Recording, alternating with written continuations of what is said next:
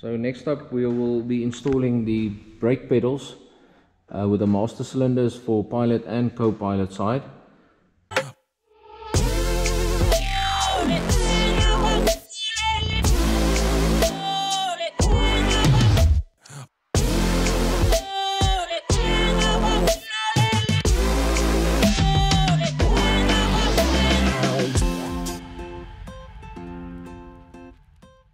Okay guys, firstly this aircraft was brought to me built. So I have to improvise. The brake system is not installed, so I'm going to have to change around a little bit. Some of you guys might follow the same sequence that I've done here now, so this might help you as well.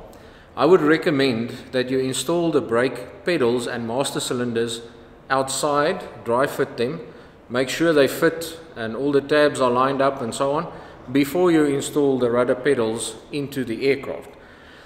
At the moment the rudder pedals are installed in this aircraft, so I have to compromise a little bit, and I'll show you guys how to do this. So it is very possible. These tips will also be handy when you want to install co-pilot brakes. So let's say you have an aircraft that's already flying with obviously pilot brakes, and now you decide you want to make a trainer out of it. This will help you to install that second set of brake pedals. So there's a couple of tricks. The first one is to drill 2 holes on top of each of the rudder pedals on the tube. These holes will be used for 2 things. The first one is to hold the nylon bush, which I will show you now.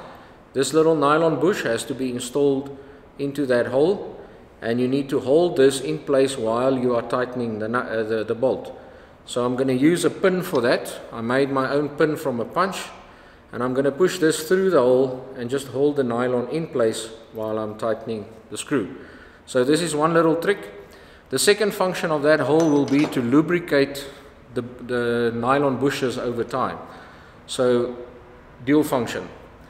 We're going to start off by drilling the holes. You can drill them 2 mm or 3.2 mm. The size actually doesn't matter.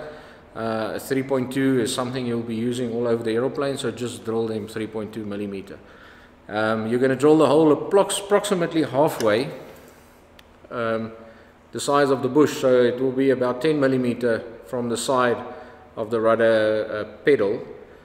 Drill the hole straight on top. So that's the first thing. The second thing is, because this is an older kit, the master cylinders have changed from the Matco M4A, I think, to the M4E. So the holes are not exactly the same size, and also the tabs onto which the master cylinder will fit needs a little bit of work. You need to round or file the top of the tab a little bit down in order for the holes to line up, because the tab will sit a little bit high and the hole a little bit too low. So this is now for the older kits with a new brake system. The new kits will all come with the correct tabs welded on, and so you don't have to do any work there. The other thing that you're going to need to do, the holes for the clevises and this side is not 6 mm, so you're going to have to drill these holes out to 6 mm. Just be very careful, just take your time, drill it nicely, because there's not a lot of meat that gets left over here. Don't worry, the force is all on the downside, nothing will happen with your master cylinders. We have thousands of hours on these. So yeah, that's about it for now. We'll move on to the installation.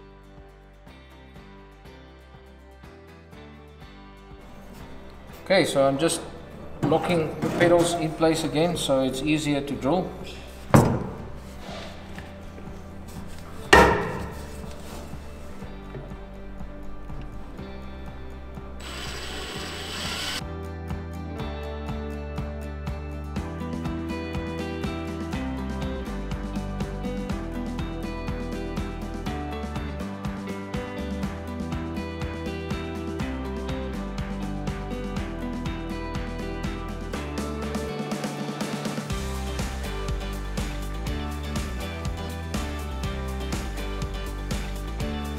Okay, so the nylon bush has got a nylock nut inserted on the inside.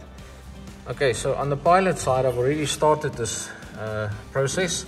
I've drilled the holes on top, and I'm going to use this sharp pin to hold the bush in place while I'm tightening the nut, like on this side. Now what I've done is I've just used some cable ties to hold the rudder pedal in place, otherwise the pedals will be falling forward.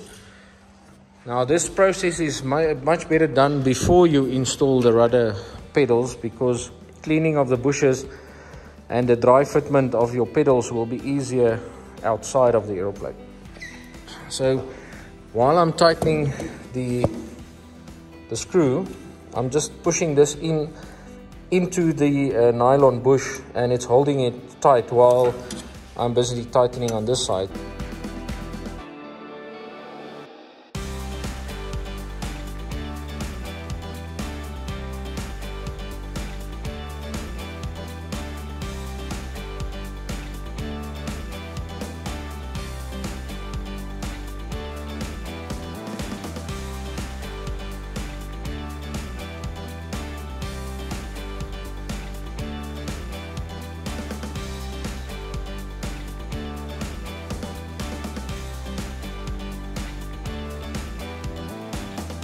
This concludes the installation of the brake master cylinders and brake pedals onto the rudder pedals.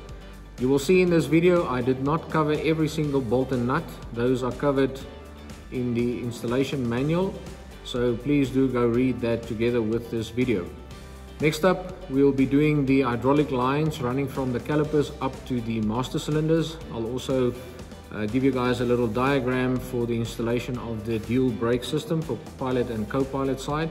And we'll also do the plumbing from the master cylinders up to the brake reservoir. So if you guys like our videos, please do like and subscribe, and I'll see you guys on the next one.